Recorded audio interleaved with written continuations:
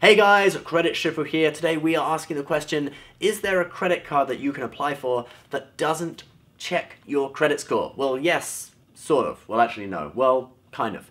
So there is a new card apparently coming out called Petal Card. And right now they're just in a sort of testing stage at the moment. And this is a startup, a little bit similar in a way to the Vital card that we talked about last week, although it's not a sort of network marketing thing, it's actually just a regular credit card, but they are similar in a way that they're a startup. They have a very similar website with the sort of modern looking pictures and kind of sparse big white areas or single colored areas of the site. You know, quite a kind of sort of trendy or sort of innocent looking design that sort of draws you in, okay? And so basically this card, it's intentionally a card for people who perhaps have not built up their credit, okay? So they specifically say, you know, young people or new immigrants to the country, basically the kind of the people I talk to when I tell you how to sort of get your first credit card, all right, which I recommend a secured card. This isn't a secured card, so how do they check if you're worthy of a credit card without looking at your credit score? Well, basically they ask you to input your bank account information into their site when you apply, and they can actually look at they get read-only access to your bank account, and so they can look through at your transactions, how much money is coming into your account, how much you're spending, and how much you're saving, all right, how much you're putting over into a savings account, and they make their their determination on your credit from that, rather than your credit score. They do say in their terms and conditions that they may check your credit score as well, and probably for people who are, you know, already have some credit cards, if they apply for this card and they have a good credit score, they'll probably just rely more on the credit score. But for people who have a non-existent credit score, they're going to be looking at the bank account information, which is all digitized now. And the CEO made a good point. He said that credit scoring system was actually developed about 60 years ago, when you didn't have sort of digitized bank account, you know, information for all the transactions on an account. And so they've relied on this score for the last 60 years, but actually now there's a lot more information that companies can use, and they want to utilize that information to determine how to give cards to, you know, to people without credit scores. So let's have a look at the card. Well, it's kind of a it's a no-frills card, basically. Something like the Capital One Platinum, basically no rewards, although they say there will be a few benefits that come with Visa, because it's a Visa card, so like the auto collision damage waiver or something like that will be on the card.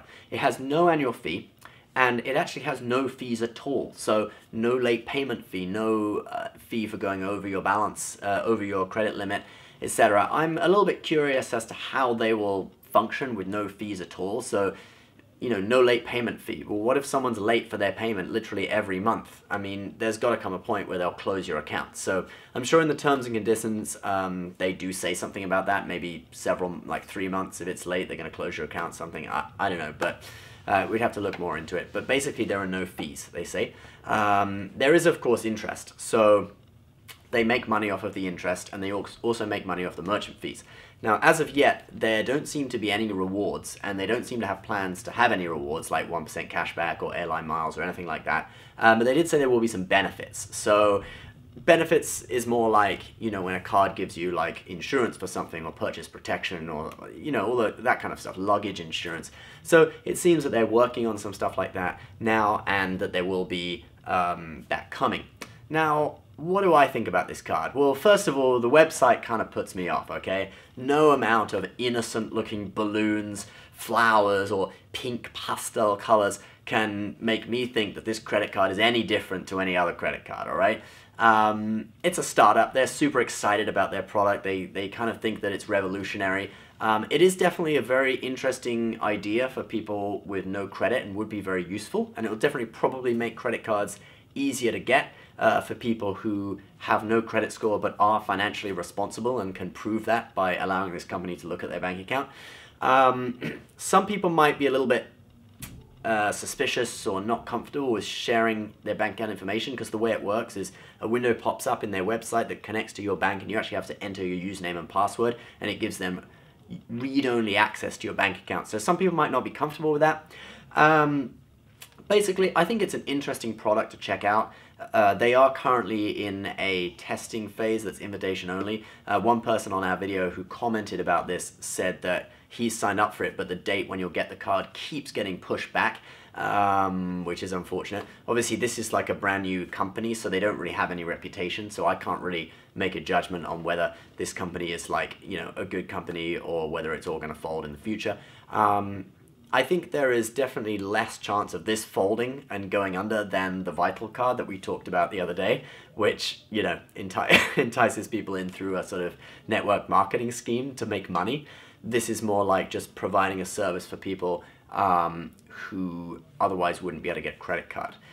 However, Capital One also does this quite well already using existing credit scoring technology, and there is always the option of a secured card where you put down a $300 deposit. $300, let's face it, isn't really that much.